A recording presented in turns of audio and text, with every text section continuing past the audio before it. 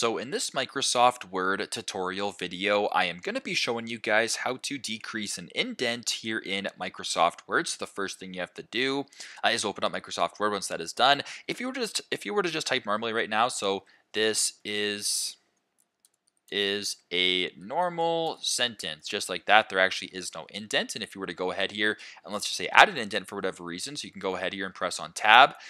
This is a normal sentence. If you want to decrease the indent right here, just select the bar right here, go to the top to where it says view, and go right below it to where it says decrease indent right here, press on that, and it'll actually decrease the indent, I believe, for your next text. So you can go here, press on decrease indent, and it'll decrease the indent from where you began from. So pretty straightforward, pretty simple.